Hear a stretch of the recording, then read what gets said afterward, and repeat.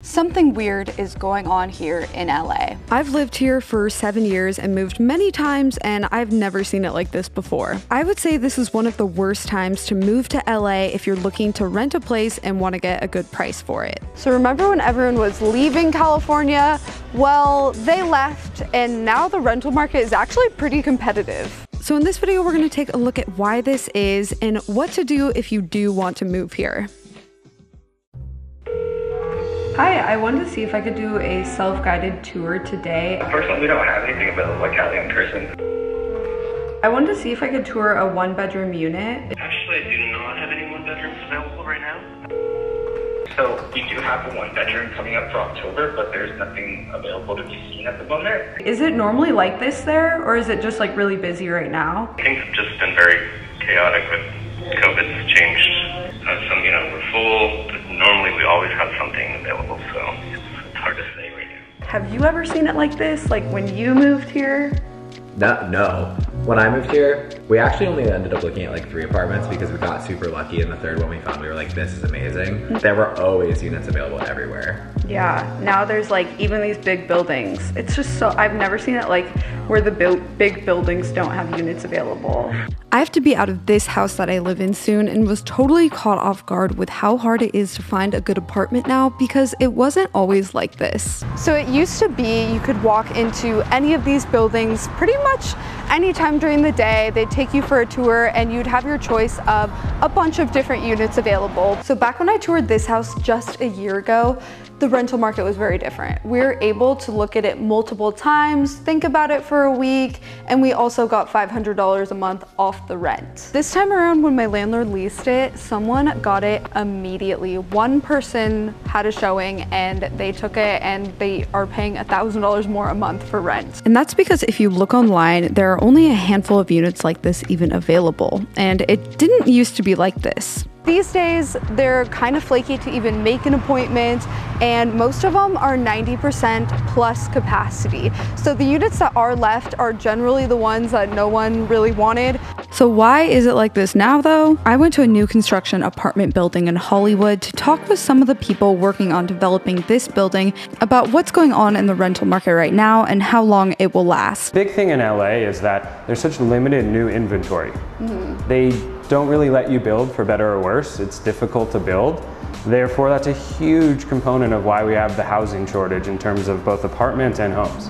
So back in the 20s, they issued 400 housing permits per 1,000 residents. But now in the 2010s, it's much harder to get a permit with only 25 housing permits issued per 1,000 residents. So while the population in LA has been growing, the number of houses and apartments has not grown at the same rate at all. So some of the reason that the market is competitive doesn't even have to do with COVID. It more has to do with how difficult it is to build in LA, resulting in a low supply in comparison to the demand. So really, this has kind of been a long time coming. But there's no doubt COVID played some role in the fluctuating rental prices. Why are so many of the bigger buildings nearly fully occupied now? I think that they had a lot of vacancy, and then people saw an opportunity to get potentially a lower rent. And they came back in floods, and people wanted those amenities. They want to be able to get out of your apartment and enjoy, let's say, a pool like here or a rooftop deck. And so the bigger buildings with those amenities really filled up quickly. For example, I toured a unit in this building. It's a pretty big building, and typically there would be a number of rental units available, but they only had one left. And this unit was right up against a hotel, so you didn't actually get a whole lot of natural light, and it seemed pretty overpriced for the last kind of odd unit left. But even so, this probably leased within a few days. To who, you might be wondering? Well, a lot of people are relocating from places like San Francisco and New York, where they're used to even higher rent than LA. So in the last year, actually a lot of people have moved to LA from New York. I've heard a lot of leasing agents talk about this, and I've actually myself seen a lot of people on social media and in person move from New York. For a while, this was just a theory I had, but Jason also found this to be true. More and more, we saw an influx of people coming in from San Francisco, New York, all over. It was actually a lot of people that either had always thought about moving to LA, or it's kind of like the second city to San Francisco and New York. Also, we saw a big influx of young roommates. A lot of those people went home to live with their parents and ultimately ended up coming back. So the rental market, I think, is as hot as it's ever been in LA. Obviously, the cost of living in New York is even higher than LA, so these people don't mind paying even more for rent than what we're used to.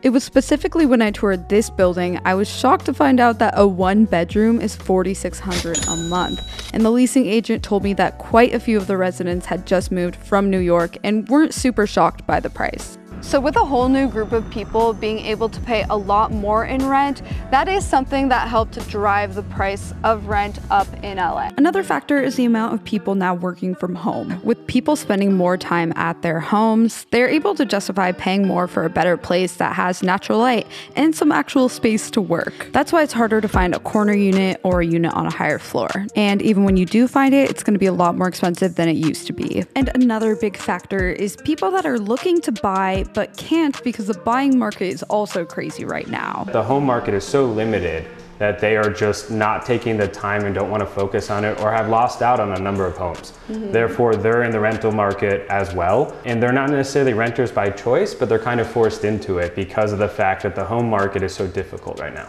It really just comes down to supply and demand. There's overall less of a supply of rental units than the demand of people that want them.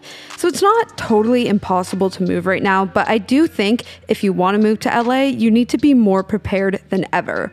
So how do you actually find a decent place these days? There's a few tricks that you can use. First, if you find a unit that you like, apply immediately. Don't wait or it could be gone. If the apartment's having a showing, try to get there first. And if you like it, try and be the first to apply. These days, apartments go fast, and if you don't jump on a good unit, then somebody else will.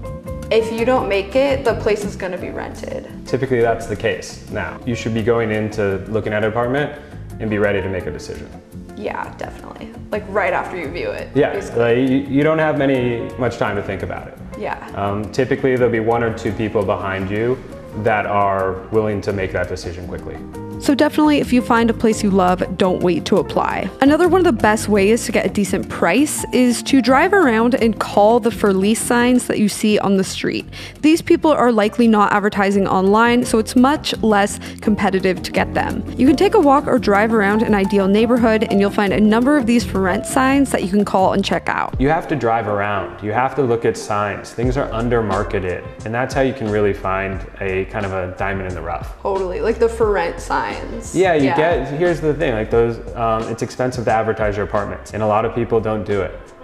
So you'll find them just put the for rent sign up, and it's been mismarketed. And it's on a beautiful tree-lined street, and you're like, oh, I actually, for the difference of the like $800 of across the street, this will be it. You know, this could do it. It's kind of how I found my second apartment. I drove around Santa Monica and I saw a for rent sign, and I saw that as an opportunity. You'll see a ton of these in Santa Monica and West Hollywood, but really they're scattered all throughout the city. And the one other way that I know of is to tour the places that have really bad photos online. Kind of the trick of the trade is that a lot of times you'll see really poor photos. That doesn't mean the building isn't nice. Right. I've had a lot of friends, family, etc., that have found apartments that just have been poorly marketed. Yeah. So those are like the only real like kind of ways to find something where you might get a decent deal. They still go quick though, so be cognizant of that. This is a strategy I've used before, and I want to show you guys proof that it really can work. I found a pretty poor listing online and decided to go check it out in person. So this one's only $1,700 a month. That's a really good price for a 1-bedroom, 1-bathroom. It looks like maybe a little dated, but in a cute way. Like it's actually, I really like the kitchen. I think it looks cool. So this one's been listed for almost a month, and the photos just really aren't selling it. It's mostly of the floor, and you really get no sense for how big it actually is. So I figured this would probably be a perfect one to go check out in person. It really has potential. Hello? Okay. So keep in mind this unit is in an amazing location. It's a little dated, but the location really makes it worth it. Kind of a small living room in here, but I think for $1,700, like that's kind of what I expected. Here's the kitchen. It's actually not bad. Like it's pretty cool in the colors and everything. Like I think this is pretty cute. It's just not very modern, but you're not gonna get a dishwasher or just updated appliances, but they still work, I'm sure. So this is kind of a bit of an issue. The fridge doesn't fit super well. I feel like it's a solid bedroom. This apartment, I actually think for the price is pretty fair and pretty good. It just needs to be cleaned out actually. So this apartment, I would say, is great for the price, especially considering the location. Sure, it has some quirks and it's a little dated. It doesn't have a washer and dryer or anything like that, but I think it honestly just needs to be cleaned, and once it has some furniture in it, it would be a really cute spot. So it's possible to still find a good place in LA, but I do think right now is not a great time to move there if you don't need to. The rental market just doesn't have a lot of supply, and maybe in a few months things will be different. But either way, if you're looking to move here or really anywhere, these are some good tips that you can use. Looking for listings that don't have great photos and the for rent signs can help you find a good deal. So that's gonna be it for this video. Hope that you guys enjoyed and learned something, and I will see you in my next video.